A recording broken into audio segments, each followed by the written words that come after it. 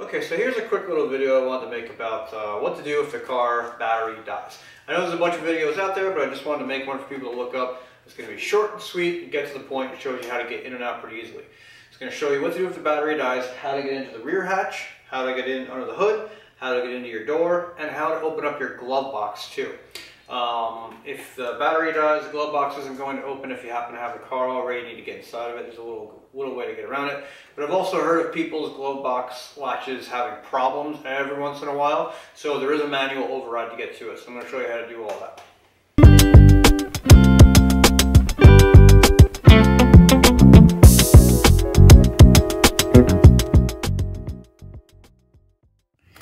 Okay, so the first thing I'm going to show you is the actual key itself. I'm sure plenty of people are familiar with this, but again, this is for the people who maybe might not be familiar with it, and just to show you how to do it. All your keys are going to look the same. They're going to come like that. Both keys, when you have two keys with the car, are both going to be exactly the same. Really simple. Just take the fob. You're going to see this little button on the side here. All you got to do is take that button, depress it, hold it down, and then the key is going to slide out, just like almost every other car manufacturer nowadays. This is the key that you're going to use to get into the certain places on the car that you might be locked out of because your battery is dead. Both of these keys for both fobs are going to be exactly the same, so it does not matter which one you use. They should both be keyed correctly to the car. So the first thing I'm going to show you back here is the back of the car. I'm unfortunately not actually going to show you this, but if you need to get into the rear hatch, this is where you're going to get it. Behind your license plate, there is going to be a big area where you can stick your key in.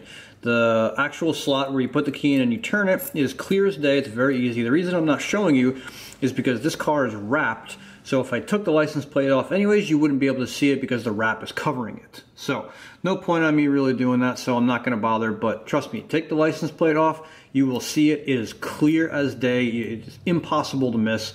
Just put your key in, turn it, and the trunk, the rear hatch will pop open, allowing you to get inside the car from that point. Okay, so the next thing is going to be how you actually get inside the car. Because of course, if you open the hatch, you're not going to be able to get into the car. This is how you would get inside and then ultimately open up the hood and let you get to where the battery is if you have to replace the battery. So the keyhole is going to be underneath this cover right down here, or underneath this panel. You'll see if you look up into it, it's going to be right...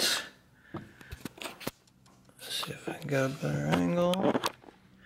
Right there. Don't know how well. Let me get the light out of the way there. Right there.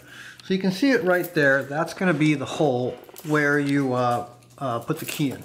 So when you get the key out, you're going to want to hold it in this position right here to the point where this little hook is going to be facing out. Face it out towards the car. Stick it up. Put it in there. And then once you get it in, if I can find it, I'm trying to do it one-handed. There we go. Turn it to the right towards the back of the car, and the door will pop. Now, if you let go of it, what's going to happen too is that the latch isn't going to release all the way. So if you can, hold it towards the back of the car, hold it in that position while you are pulling on the door at the same time, and that's how you'll get it open. Now, once you have the door open, in order to get the hood open, there's a little cable underneath that's a manual release cable that's going to let you open it up and get to the battery ultimately. So what you do is go in here and you want to look underneath, and you're going to find the steering column and look to the left. You're going to see that little cable has that loop on it. Pull that loop and it will open up the hood. But the thing about it is that because it's a dual latching front hood, you have to pull it twice. So what you want to do is you're going to have to pull on it once, just like this. You're going to hear it pop and then let it go, and then pull on it again. And that'll release it a second time. I'll show you what I mean up front, but you are going to have to pull, release it, and then pull again. Otherwise, it's not going to open up. Okay, so here's what it looks from the outside. So what you're going to do is pull on it once, and it's going to release just like that. Now, I'm still holding on to the cable. Once I let it go, See, it settles again a little bit, then pull it again, and that second latch releases.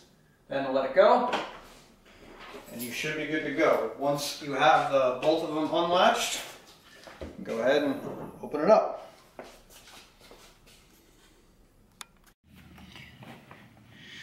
Now, should you not be able to get into your glove box, because again the battery is dead and you got to get in here to something to get something out, there is a way to get this open if the battery dies or if you have no other way to get into it. So sometimes I've heard of people with their latches also failing, and then you push on the button right here and it doesn't open. I'm not going to push on it because the battery's still connected, so obviously it's going to open. But here's what you do, obviously, if you push on the button and it doesn't work.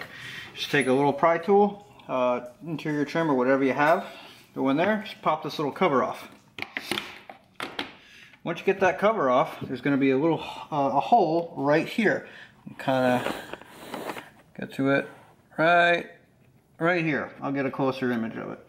So then you just take a ratchet, either a 9/16 or a 14 millimeter, both will work, and you just put it in there, and there's gonna be a little kind of plastic bolt looking thing that you're gonna be able to get it on. Once you have it on there, just twist it to the left as if you were removing it. Once you go to the left, there it goes, pops right open. Okay, again, here's just a little bit better of a view for you. Once you go in, you have that cover off. Here's that hole, and there is what you're going to be looking for. That little plastic, it's actually connected to the actuator inside. It's just a little plastic bolt kind of looking thing. So here you can see the glove box is closed. Again, here, go in, just put the socket right over it. Oops. And turn it to the left as if you were loosening it, and it opens right up for you. So, quick and easy ways to get into your car if you get locked out. Hope this helps. Good luck.